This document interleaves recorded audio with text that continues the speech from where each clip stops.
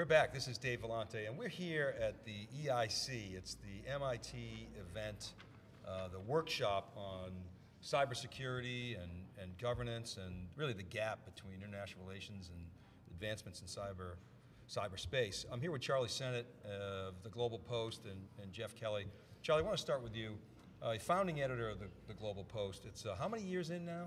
5 years. 5 years. Almost to the day, January 9th. Right, it was early in the year, I remember that. So first of all, congratulations. Thanks. It's just absolutely amazing property that you guys have developed. I mean, the vision, when I first talked to you about the GlobalPost, you basically said, we are going to basically cover, like BBC covers, except from a US perspective, but around the globe. Right. And that's what you've successfully done. I remember you were traveling like crazy, you still travel like crazy, but you basically signed up correspondents in how many countries?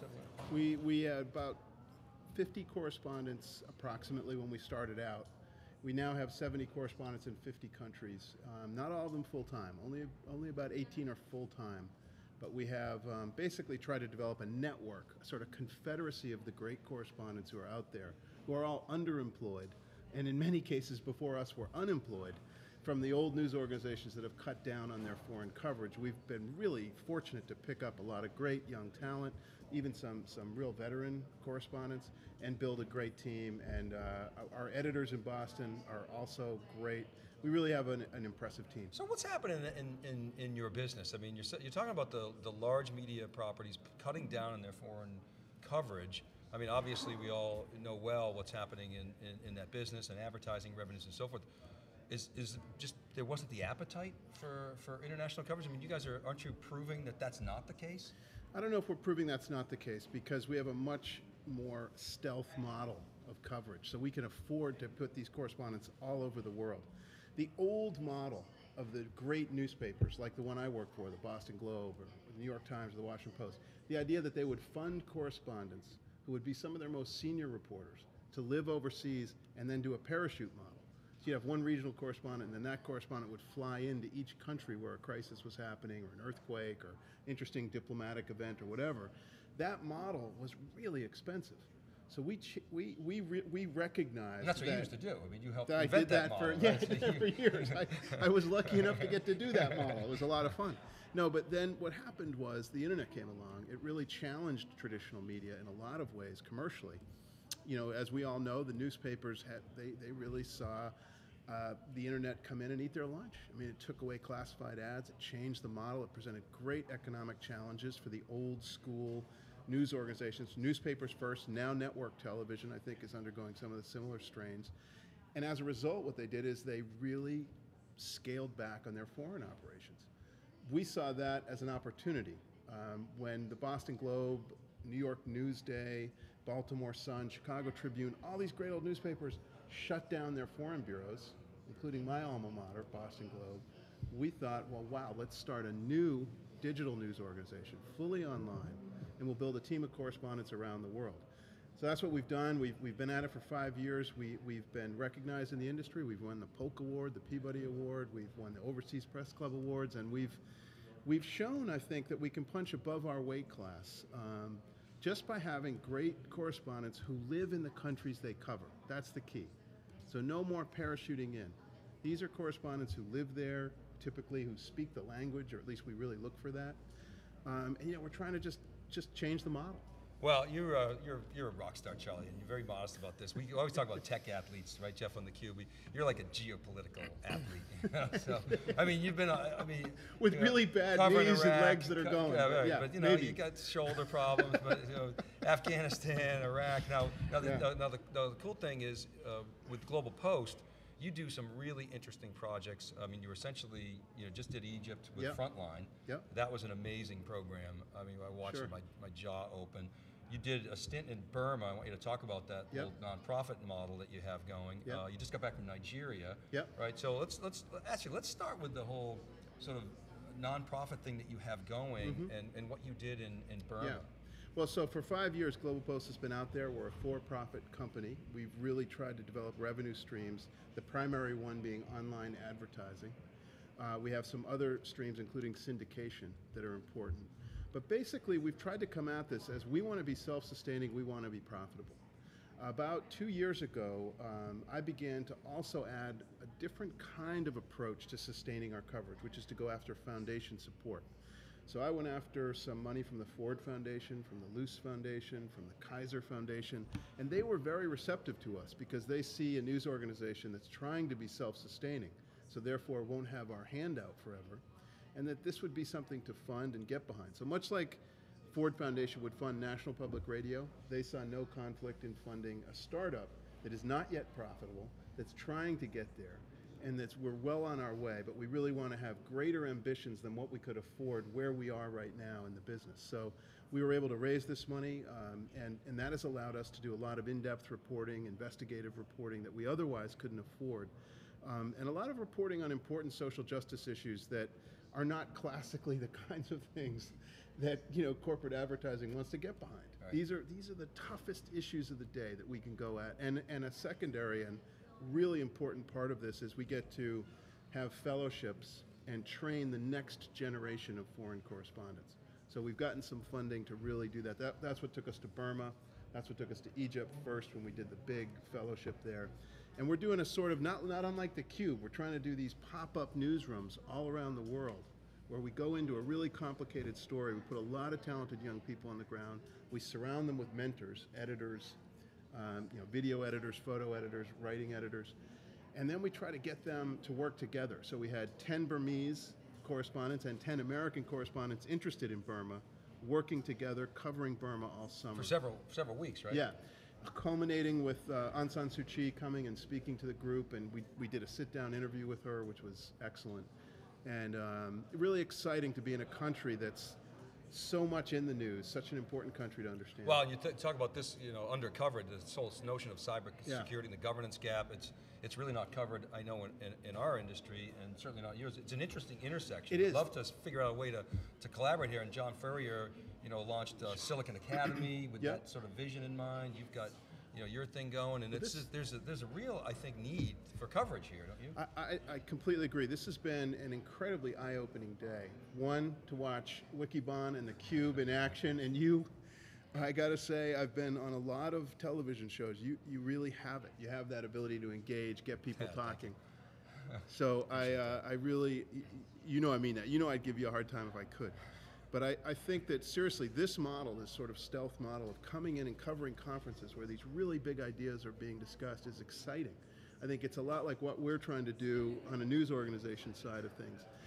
Specifically at this conference, as an editor, I'm stunned how little we know about this. Like, we are not following cybersecurity closely enough. Think how many resources we put behind covering national security without having someone who's really looking at cybersecurity, which is increasingly the whole ballgame. So I think I've learned a lot here today. I've learned that we've got to pay a lot more attention to this topic. I think there's a lot of potential to do good, in-depth reporting around the world on this issue of governance and who owns the internet, who's going to control it, who's going to be the policeman for this I thought it was Google. Now I know you got to go, but so you got a story I want you to share about, you guys got hit for your coverage, covering Syria with Critical Eye. So what happened? Well, look, Syria is probably the most dangerous assignment in my lifetime. I've covered Iraq. Wow, that's saying a lot, given your lifetime. I reported in Lebanon. I've reported the 2 intifadas. I reported in Medellin, Colombia, the troubles in Northern Ireland, Iraq, Afghanistan. Syria is really a black hole. As you know, we have a correspondent still missing. Yep. Jim Foley is still missing over there. We've taken big risks, a lot of courageous reporting to be in Syria. As a result, we've done some very good reporting. And as a result, we became a target. So once you start punching in that weight class where you're actually breaking some news about the regime and human rights abuses and chemical weapons use, they start to come at you, and we experienced this. So the Syrian Electronic Army targeted GlobalPost. I guess you could take it as a strange badge of honor. They went after the New York Times as well. And they had some effect. We're a small news organization, and I think we all would say collectively that we weren't paying enough attention to our own security. So I've also learned a lot here today about sort of how even little guys like us, small news organizations, how we need to be much more attentive. And I think we learned that the hard way. Our team recovered beautifully, I've got to say. They really were on it. We quickly had it taken care of. We quickly instituted a multi-step security process to try to prevent that from ever happening again. But lesson learned, and I'm sure we have a lot more lessons to learn. Okay, but you largely were on your own, right? I mean, it's not like you could go to some government agency or some police force and say, hey, this is what happened. Well, I think you can call in government agencies, and many news organizations, including ours, do. You do notify authorities that you've been attacked. What happens? You don't really know. Well, you're sort of on your own to figure out how to lock it down. But no, I think they offered some practical advice. And I do think there was some practical advice there. So Charlie, I'm curious, over your long career, yeah. Obviously we cover technology here, enterprise tech, right. But just in general, not just enterprise, but consumer tech, technology of all sorts. How has that impacted foreign journalism, both as a topic to cover and also as how you do your job? Well, I mean, it's changed the game completely, because now the barrier for entry to own your own news organization is lower than it's ever been in the history of man, right? I mean, you don't have to own a printing press. You don't have to own a network. You can build a constellation of really talented correspondents, and you can then go out and get a URL, and you can go online, and you can have your team, and you can be up and running. Funding has been the great challenge. That the hardest thing with all of the technology advances is how do we find the right business model to sustain in-depth coverage of the caliber that we want to have. That's something we're thinking through every day, and we've sort of veered, as Dave pointed out, we've veered a little bit towards this hybrid model, where we're going for online advertising, but we're also looking at foundation support.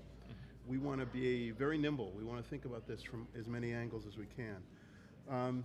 I think, more practically speaking, from the field, it's incredible what you can do now in terms of being wired into a story while you're on the story. So I used to have to do, like the old-fashioned exercise of going down into the library of the Boston Globe, what they called the morgue, where they kept the clips. Remember when people would be down there cutting clips? Physically clipping? They had a whole team physically clipping. And I used to have to photocopy all the clips and then jump on a plane with a big fat stack of paper and go try to figure it out. And I can remember very, very memorably in 1993, not that long ago, covering the first World Trade Center bombing and doing all those clips and then leaving for the Sudan, where some of the attackers in the first World Trade Center bombing were from, without realizing we were on to nascent Al-Qaeda, but having a little tiny photocopy of a clip that mentioned that there was a scion of a construction company named Osama bin Laden who may have financed this operation. But that's impossible, the clip went on to say, because he was with the CIA, working with the Mujahideen in the war against the Soviets in Afghanistan. So the they were the good guys back then. The idea of clips is so recent, I can still feel them in my hand. What I do now in the field is I'm in touch with a Twitter feed. For example, you compare my early days of reporting on what became known as Al-Qaeda to the Arab Spring, where I was on the ground in Egypt a lot. I was there for almost the entire revolution in Egypt, in Tahrir Square, and I could be on a live Twitter feed with this phone, and I'm tapped into 50, 60 excellent bloggers, citizen journalists inside Tahrir Square, watching what they're discussing and pinging around. And these were the people who made this revolution happen. These were the Thomas Paines, if you will, of their revolution. And all of that available on a phone, all of it available just by going, straight online, hijacking some wireless or going 3G and running up my data bill, but getting the feeds, right? Yep. That's amazing. To take it even further, I can do a video with this, a photo, audio recordings. We can put them up right onto an FTP, and we're off to the races in terms of multimedia. So technology advances are so breathless these days that I think most news organizations, including ours, we can't really even keep up with them. They're literally changing every month. So smaller news organizations may have a benefit in this foot race, because we're not wedded to one big fat technology like broadcast television or the printed product. And I think in the long run, we're going to do well in this race, because we can be nimble, we can shift, but we're going to have to remember to keep doing that. I think there might be an analogy here with startups that can now get online and start a company because of AWS or the cloud. They don't need to invest on all that. It's all about Some agility. journalism That's can really be- true. can We love be, it. Eat so glass, rock fights, and agility. Charlie, so accomplished. It's really been a pleasure working Thanks, with you Dave. today. Great to Appreciate be you on. Thanks coming for having on. me. All right, the planes are backing up here. We're Okay. live at MIT. We're right back after this word. This is theCUBE.